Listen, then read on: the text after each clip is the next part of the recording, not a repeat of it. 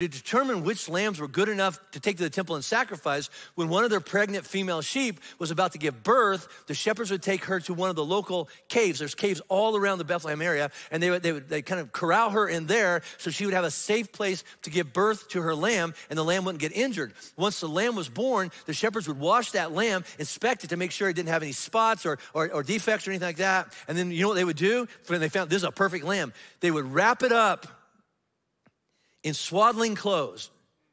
It's also what they wrapped Jesus in when they laid him in the tomb. They would wrap him in swaddling clothes, and then they lay him in a manger so he didn't get dirty, and await transport to Jerusalem to be sacrificed. Are you connecting dots here yet? So the shepherds knew what happened to sacrificial lambs, but what the angel just says is there's a baby who's been born. He's the Savior. He's Christ. He's the Lord.